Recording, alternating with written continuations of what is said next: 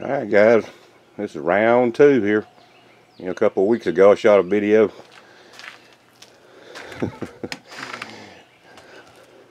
down here in good old Georgia where this stuff don't happen too much. And here we are again. This time it was an ice storm.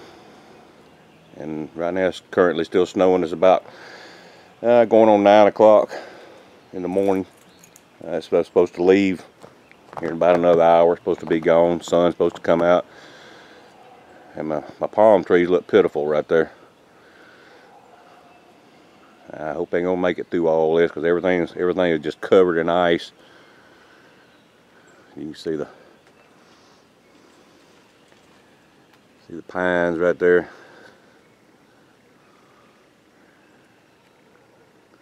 And got about 300,000 customers, Georgia Power customers, without power right now because of the ice storm.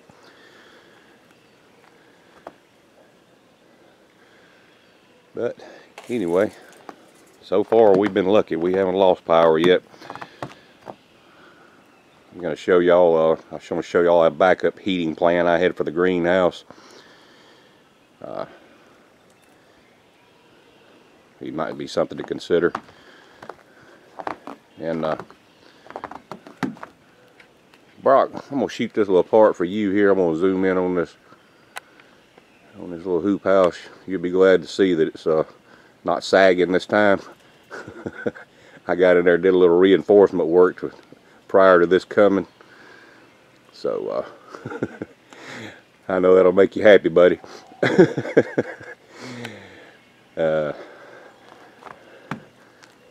Anyhow, moving on, moving right along. Ah, what a difference a day makes.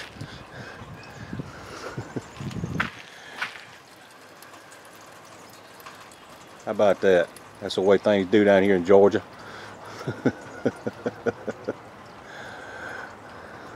One day after. Ain't that something? Hey everybody, KeyPlayer61 back with you again.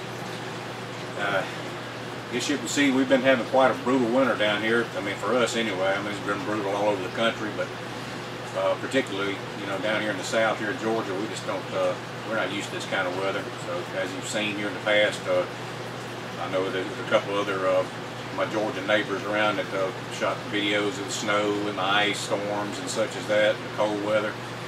But I tell you what, we're gonna get through it some kind of way.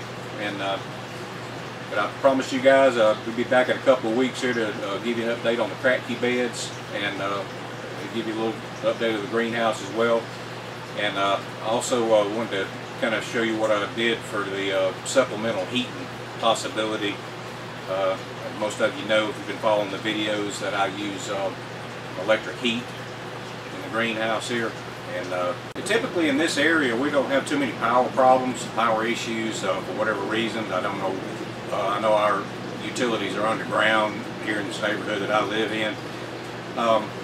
So we typically don't have too many problems with power going out. I mean, very, very rare. So sometimes you kind of get caught with your pants down, so to speak, like I did. And we spent the better part of Tuesday going around to place after place after place after checking online and everything like that, and still couldn't get too much results. And finally, by the end part of the day, we wound up finding a 11,000 Btu patio heater that's powered by propane. And I figured if, you know, push come to shove, if that's what I had to do, if power, you know, did lose power to the grid, that we at least would have that to save the greenhouse, because there's just way too much going on in here to lose it all, and it wouldn't take long for it to get down below freezing and just kill everything in here. So just kind of some food for thought. If you're doing a greenhouse and you're using electric heat, you know, always have a backup plan. I should have already had one, but I've had this greenhouse now for 2 years, and it never really crossed my mind that I really should have something other than, you know, than just solely depending on my electric heating in the event that the grid does go down. So anyway, but I'll show you guys that here in a bit. But right now I want to give you a little tour and show you the Kratky beds and show you what else has been going on in here, and everything's still looking just fine and dandy, and we're pleased, and still been having a lot of good vegetables here this winter, and hope you enjoy it. So just stand by. Alright guys, as most of y'all know, this has been my primary heat source for the greenhouse. It does a very good job, and I'll mention this probably in another video in the description of the greenhouse, but since we're on the heat subject, I figured I'd go over it once again. But this is a 240 volt 18,000 BTU electrical heater. Does a very good job, and as long as you're on grid, you have no problems whatsoever. This is my little unit that I managed to pick up at the last minute here for supplemental heat. It is 11,000 BTUs. Won't be quite as effective, but it will keep this greenhouse from going down below freezing, and or possibly even maybe even keep it in the mid 40s or such. But it's not a great big difference in the BTUs, but enough to where it can make the difference on staying 45 or staying 55 or 60 degrees in here at night. But I have tested this thing out. It does a very good job, but still has a lot of good heat. The only thing is, I did not have to use it as supplemental heat, but anyway, I'm sure it would have done just fine. And if the situation arises, which we hope it don't, I will definitely keep you abreast of that and let you know how well it did, without the electric heat running at the same time. But anyway, something, like I say, just food for thought. Keep that in mind if you're using electric heat, which I know a lot of people are using gas heat, or a lot of you guys are using wood. I would love to use wood, but one thing, my greenhouse is only 14 by 20, and I've got it packed full of plants.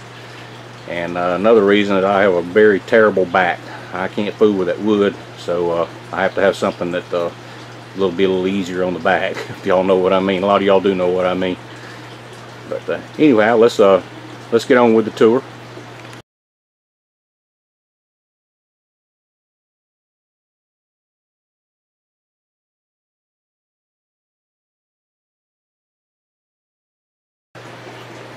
And this is what it looks like 2 weeks later. Everything looks really, really good. I do have a little thinning to do on the lettuce. As you see from back to front right there, we have a gourmet greens mixture lettuce, like a mesclun mix. Various different varieties in the same net cup there. We're going to try that out. I've never done those before. But and then in the middle we got the Paris Island romaine. All of it's looking very good. Like I say, I need to do a little thinning here, so y'all just pardon me on that. But and in the front here we got the Great Lakes head lettuce.